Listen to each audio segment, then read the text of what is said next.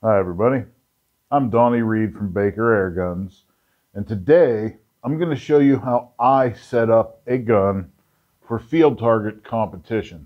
Specifically, I'm going to show you how to set up a gun for hunter class field target competition, and this would apply to a PCP or a spring gun equally.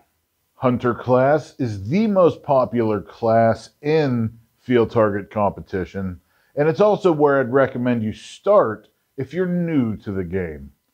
I wrote an article previously explaining the basics of field target, what you need and how it works and so forth. And there's a link to that in the description of this video if you'd like to check that out for a little more info. But today, what I'm going to show you is how to set up the gun and the scope to work to play field target competition. While technically any caliber is legal for field target competition, overwhelmingly the most popular is 177, and that's what I have here. No matter what caliber you choose, you must be under 20 foot-pounds of muzzle energy for hunter field target competition, as well as open field target competition. If you would like to engage in WFTF competition, however, you must be under 12 foot-pounds of muzzle energy. So the very first thing I do is test pellets. Now, I make no secret of the fact that I use JSB pellets, Predator International, JSB, whatever you want to call it. I use JSB pellets, and that's in any of the branded types, FX pellets, Air Arms pellets, JSB pellets. It's always one of those. It's a JSB product. And the first thing I do is get as many samples as possible of as many lots as possible of the different potential candidates. For me, that's a 10.3 grain or a 13.43 grain in either the old Monster or the redesigned Monster. I am very lucky to have the Midwest Shooting Center's 100-yard indoor range available to me, and that's where I do my testing. It makes the environmental influence absolutely negligible. Now, you can do this outdoors, but you don't want to do this on a day where there's 20-mile-an-hour variable winds. You want to do this on a nice, calm day outdoors. It's now very simple. I shoot group after group after group with all of these different pellets. I might adjust the velocity if I think another pellet, is doing well, but could go faster or whatever the situation might be. But the point is, this process, and the other thing I do is I try different attachments. I try with the air stripper, without the air stripper, with this moderator, with that moderator, with the cone in the stripper this far out, this far in, no, this far out, no, this far in, and so forth until I have the most accurate combination of gun, accessories, and projectile that I can achieve. Of course, this must be under 20 foot-pounds. You're looking at my rig for HFT competition. This is a Daystate Wolverine R Standard 177 with a Citron S3 10 to 50 by 60 IR MHFT LMNOP, whatever all this is.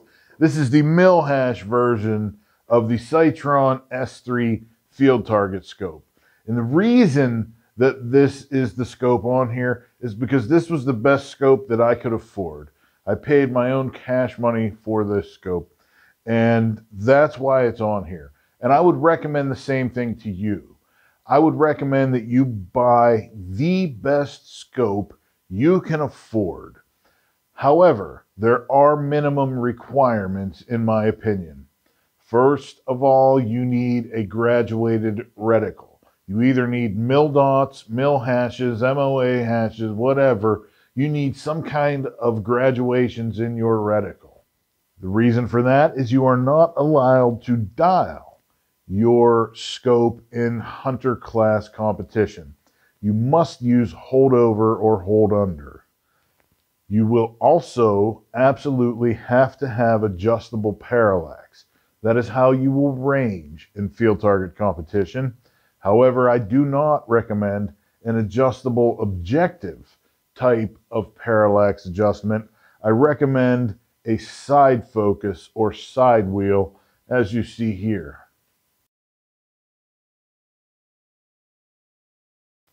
You also absolutely have to have a 10-yard minimum parallax. This competition will take place from 10 to 55 yards, so you need to be able to range in at 10 yards. There is a magnification limit in HFT competition, and it's 16x. And you can put your scope on 16x. But if your scope does not have a number 16, you must put it on the next lowest number shown on your scope, which can sometimes be 12x. Wouldn't you hate to lose 4 times magnification?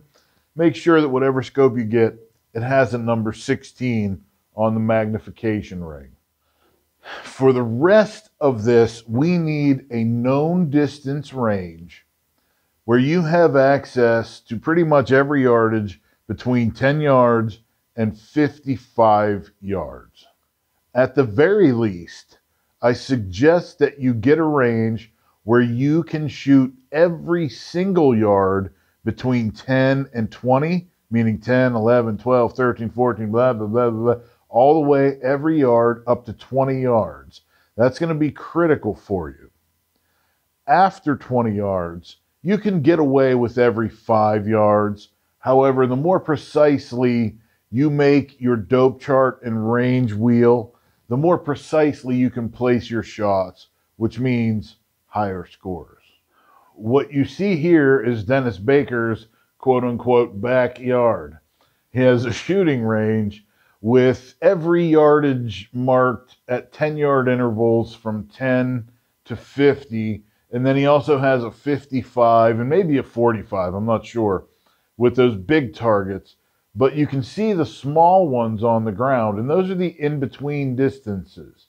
And those are critical from 10 to 20 yards. After 20 yards, it becomes less critical, but it still matters. So I would suggest doing as many in-between distances as you can. What you are seeing now is the target that I use, which is actually a camera focus chart. And you can see on some of these, you have lines that get finer and finer as you increase in number on this chart. And that helps you very much adjust your focus and get to the point where you can adjust the parallax out of your range. These also have about 1 million precise aim points. So that's why I choose these targets for this process. The next step is you'll need to wrap your parallax wheel in some kind of tape that you can write on with a pen or a marker. This is how you will range targets. You may not use a range finder. You may only use your Mark I eyeball and your side wheel, your parallax wheel, to range for targets. As you see here, this is my range wheel, and you can see that I have yardages marked on here. While a lot of scopes have yardages printed on the wheel and the scope itself, these are not precise enough to shoot field target competition. You must do this manually. Now, if you have a wheel with graduations, you have to have a pointer. And what I use is some point on my rear ring. I can line up the wheel with some point of the rear ring, and that's what I use as a pointer. Some scopes actually come with pointers, but you need some sort of repeatable point where you can adjust the wheel and know which number you're pointed at. Like I said earlier, you must use holdover or even hold under in hunter field target competition. You're not allowed to adjust your scope at all. So you have to use hold over or hold under. And what is that? That means that you use a point other than the center of your crosshairs to aim at a target and expect to hit it. While apps like Hawk's Chair Gun or Strelok can show you a rough idea of your trajectory and holdovers, there's no replacement for doing it manually. I start by zeroing the gun at 20 yards, point blank range, dead in the middle of the crosshairs, 20 yards. Now, while I do this, I also adjust all the parallax out of my scope. I use my pointer from my ring here, and I put a line right there, and I write 20 next to it. Congratulations! You have just ranged and doped your first yardage. Since you're not going to remember all of your yardages, you might want to write this down. You need to create a dope chart. There are many ways to do this. I personally prefer a diagram type dope chart. You can see here, I draw my reticle. That's what I see in the scope. And I write in the yardages where they go. And the way you determine this is by going to a different yardage, say 10 yards, and I'll aim point blank, meaning the middle of my crosshairs, right at a specific target, and I'll shoot a 3 or 5 shot group and see where it hit. And it will not be where I'm aiming. It's going to be low, and I know that. However, I shoot the group, and then I take and I keep my good aim on the target I was shooting at, and then I'll count how many graduations low that group is. Say it's 1.5 mils. That's 10 yards. Then I'll write that on my dope chart. I'll also mark my wheel. I'll make sure the parallax is all the way out at 10 yards, and I'll put my mark there, and I'll write 10, and now I have ranged and doped 10 yards. And I repeat this for every yard between 10 and 20, and then at least every 5 yards from 20 to 55.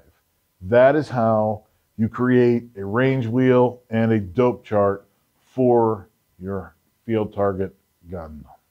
By contrast, this is Dennis Baker's dope chart. He doesn't use a diagram like I do. He uses a written dope chart where he writes in how many graduations he needs to hold over or under on his card. Either one works equally well.